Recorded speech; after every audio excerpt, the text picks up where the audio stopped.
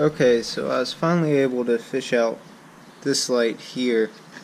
It's a whole lot easier whenever you actually have the bumper off, where you can just pull the headlights real quick. You don't have to jam your arm all the way in there. But basically this light is the one that is down here. I noticed I didn't replace it, which I didn't even think of whenever I bought the LED up here.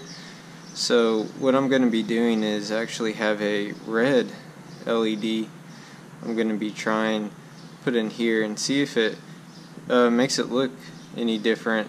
I'd rather have a red color than an orange color, so we'll see what it does.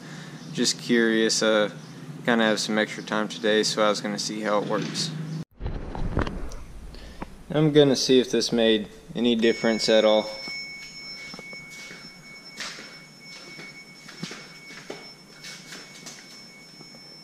And doesn't really look like it did much.